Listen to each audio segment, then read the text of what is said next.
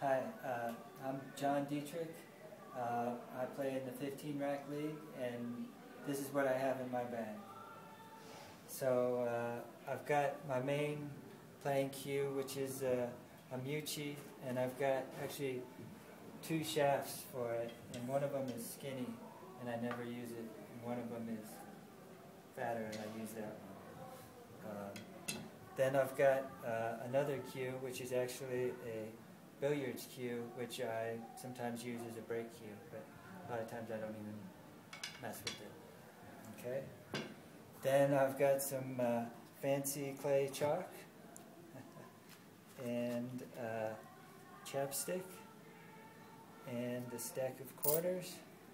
I like a scuff pad that I use on my cue sometimes.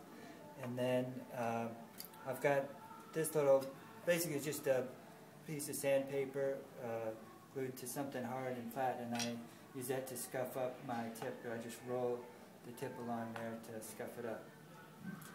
And that's it.